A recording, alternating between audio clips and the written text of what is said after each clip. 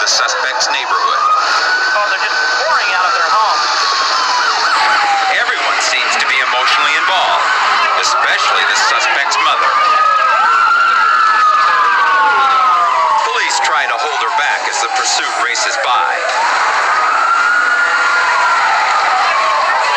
Traumatized by her son's criminal behavior, she collapses.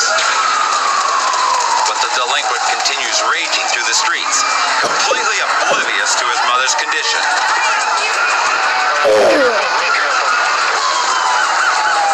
He feels confident, knowing every twist and turn in the area. These are his stomping grounds, and he intends to show officers they're not wanted.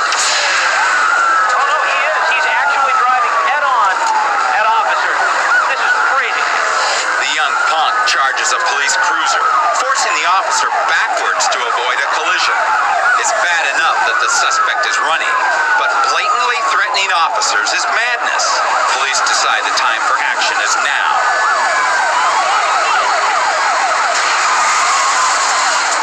One unit rams the boy's car,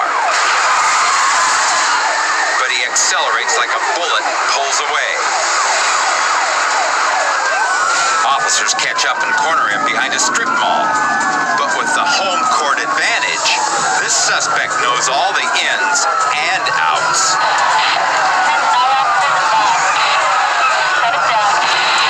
The teen pours into the parking lot, only to find police waiting for him.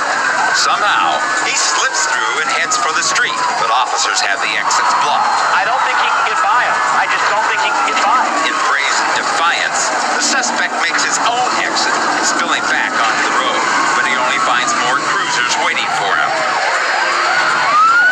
This has gotten really dangerous now.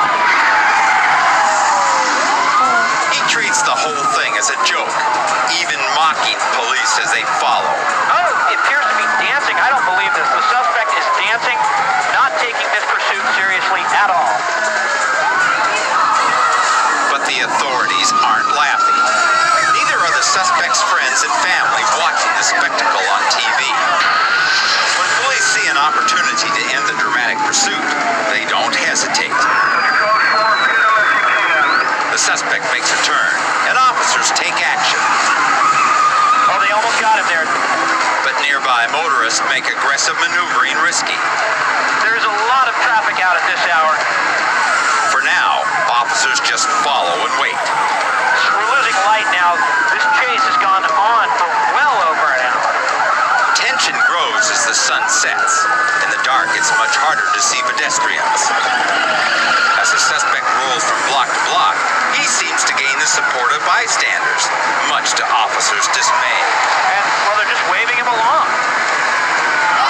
But even though the citizens side with the juvenile, it's a policeman's duty to keep them safe. And with increasingly low visibility, There's the night sun. the watch commander decides to pull ground units off the chase. Police definitely backing away right now.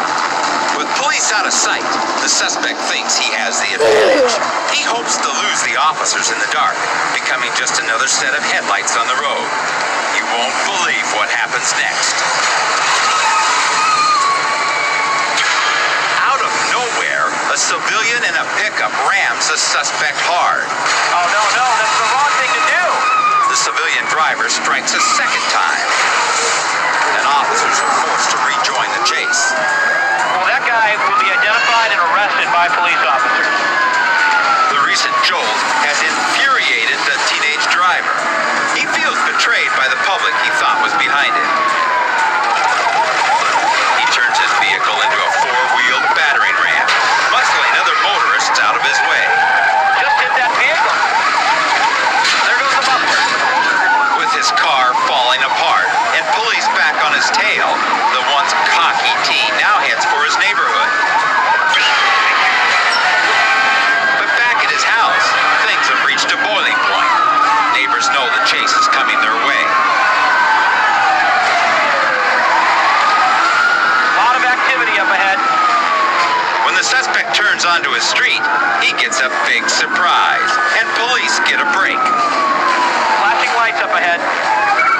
The emergency vehicle Vehicles dispatched to help the boy's ailing mother now block the suspect's path.